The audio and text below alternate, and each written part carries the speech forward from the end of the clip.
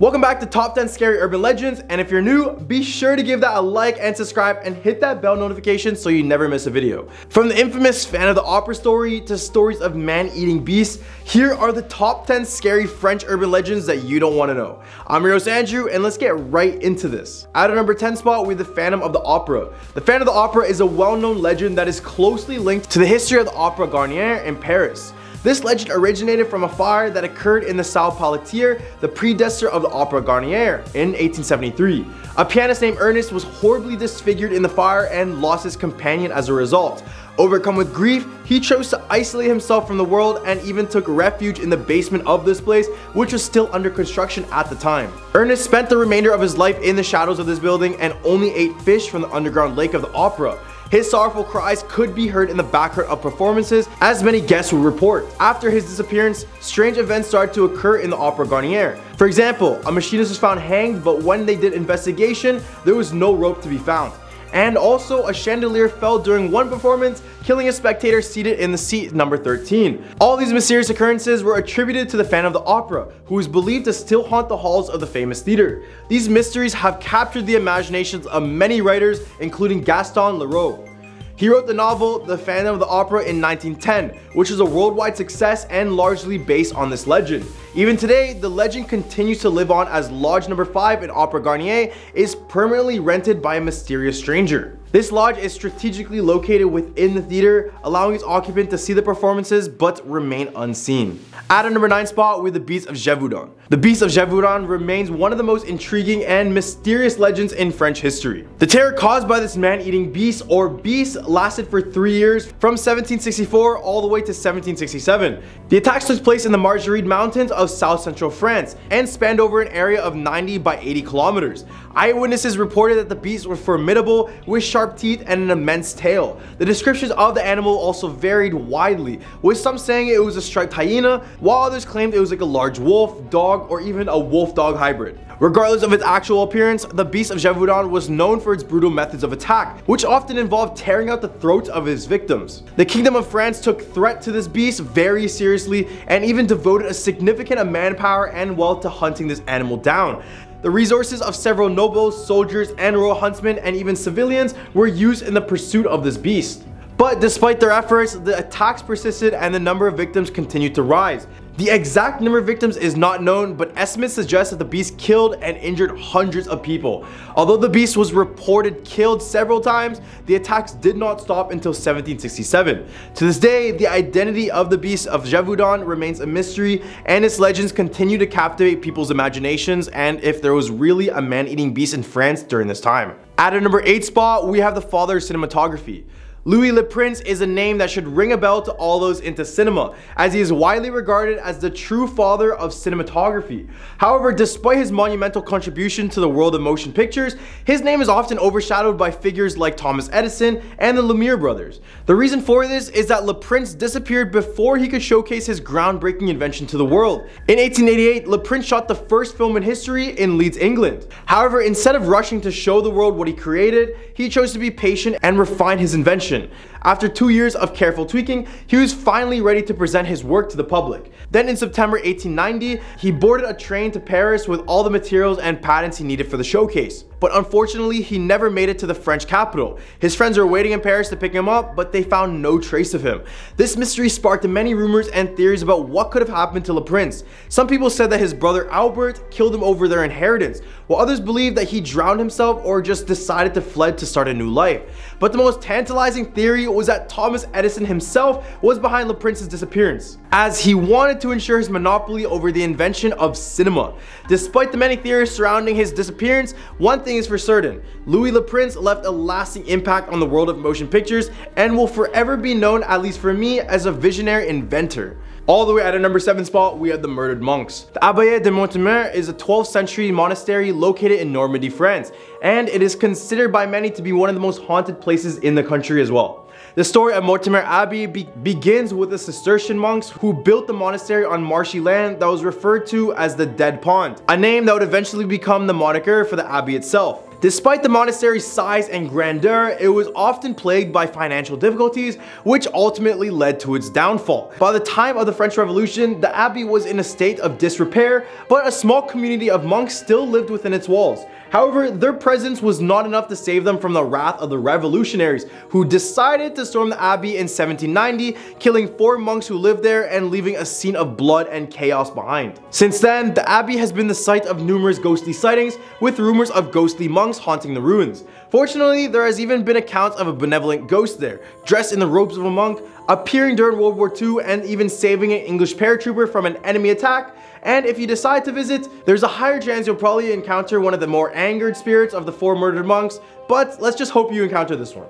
Number 6, the Mont Saint-Michel. The Mont Saint-Michel, a settlement located on the border of Brittany and Normandy, is a place of both beauty and terror. This majestic fortress built on an island is surrounded by the sea, which makes it a popular tourist destination, but this fairy tale-like location still has a dark and haunting side to it. According to the legend, the island was discovered when St. Albert received a dream from Archangel Michael, directing him to build a monastery there. Despite initially disregarding the vision, the Archangel burned a hole in the bishop's head to reinforce the message, and the monastery was built. The island has been a place of worship and pilgrimage for centuries and has been the subject of many myths and ghost stories over the years as well. The island is known for their Battle of Mont Saint-Michel, one of the bloodiest days in French history. It is said that the wails of English soldiers who lost their lives during the war can still be heard on calm days with low tides. Many people believe that the souls of these soldiers are unable to rest and continue to haunt the island, never moving to the afterlife. Before the French Revolution, the island was inhabited by monks and other pious people who decided to bury their dead in the walls of the church. When the revolution reached Mont Saint-Michel, the monks were forced to abandon the island, and the abbey was then turned into a prison. Some say that the ghosts of the dead monks who were disturbed by the desecration of their once sacred location still roam the island as well. And the hump of our list, we have the Jack and Jill nursery rhyme. As you already know, nursery rhymes' origins aren't as charming as their true story. One of these is the Jack and Jill nursery rhyme. It has 2 popular interpretations. One is tied to the French Revolution, and the other one is tied to King Charles I of England. In the first interpretation, Jack represents King Louis XVI of France, and Jill represents Queen Mary Antoinette. The rhyme tells the story of their execution during the Reign of Terror in 1793. But in the second interpretation, the rhyme revolves around King Charles I's attempt to increase taxes on liquid measures. The standard volume of Jack was reduced and the tax remained the same.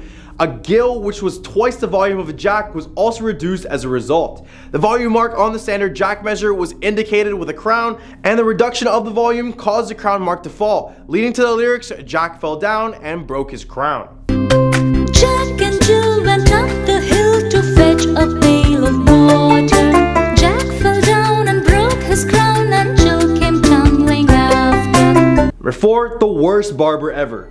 Travel back in time to medieval Paris and the Ile de la Cite, when a barber was known to frequently receive foreign students who were housed by neighboring canons. Unfortunately, some of these young students would then vanish without a trace. In those days of widespread poverty and frequent attacks, it was believed that these students were victims of a violent crime, and with no family left in Paris to inquire about their disappearance, their fate was left to speculation. However, one day, an unusual incident changed the course of events. A dog was barking loudly in front of a barber's door for several days, and its master, a German student, had not returned from his appointment. The police were then called in to investigate and made a shocking discovery. The barber was cutting the throats of his young clients, then disposing of their bodies through a trap door in the cellar of the pastry chef next door. It was said that the pastry chef used the bodies to make some of the best pies in all of Paris. The barber and pastry chef paid the price for their crimes, and they were burned alive in a public square. Their houses were razed to the ground, and today the former site of the bakery is used as a garage for the Paris police. Number 3, the haunted lighthouse at Tevennec. Despite its picturesque location on the coast, the Tevennec lighthouse was notorious for the tales of madness and death that surrounded the 23 lighthouse operators who lived and worked there before it was automated in 1910. The area around the lighthouse has a rich maritime history and was known for their frequent shipwrecks that occurred there, including the crash of the French ship Gévaudan during the Napoleonic Wars, which led to the death of hundreds of sailors. According to local legends, the area is also haunted by the spirits of the Celtic seafarers and warriors, who has been said to haunt the lighthouse since its inception. The tales of madness that befell the lighthouse operators are particularly eerie. The first operator, Henry Guzenik, was reportedly driven to madness by ghostly voices that spoke to him in the Breton language and told him to leave the lighthouse every single day. One of these successors are said to have had similar experiences, leading the French government to make Tevennec a two-man lighthouse and even recruited married couples to work there. However, few couples were willing to live and work at this lighthouse, for obvious reasons. And those that did suffered untimely and tragic deaths, including a family with 3 children and a cow. Well, it's not relevant, is it? The story surrounding the Tevennec Lighthouse is filled with the tales of failed exorcisms, crucifixes installed to ward off evil spirits, and even a violent storm that arrived just as one of the operators were giving birth inside of the lighthouse. So definitely one of the places in France that you don't want to visit. Number 2, the encounter of Marius Dewilde. The French commune of Quaraubo made headlines in September 10, 1954, when a local railway worker named Marius Dewilde claimed to have been visited by extraterrestrials. According to the reports, Dewilde claimed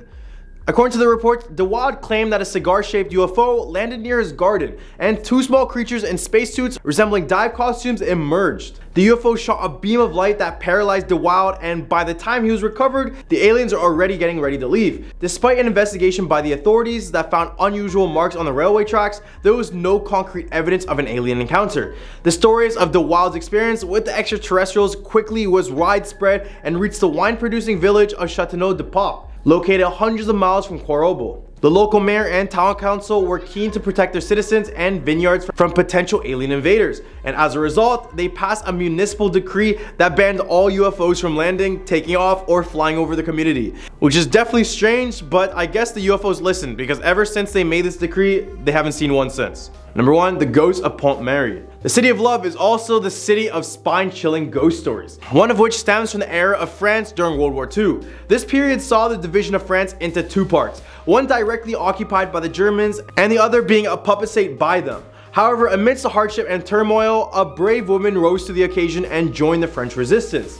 This Parisian lady was married to a resistance fighter and was tasked with collecting information from an SS officer, with whom she started an affair. One fateful winter night, she was scheduled to meet her husband on Pont Bridge, which spans across the river Seine, but he ended up never arriving. Understanding that something was amiss, the woman wept, waiting through the night until she eventually froze to death. Ever since, reports have surfaced of her ghost appearing on cold nights on this bridge, still crying and waiting for her husband to show up. These are the top 10 scary French urban legends. What do you guys think about this list? Leave a comment down below with your thoughts and leave some suggestions for some future videos that we might do. And if you enjoyed, be sure to click like and subscribe and hit that bell notification so you never miss a future video. I'm Marius, and I hope you guys have a scary day.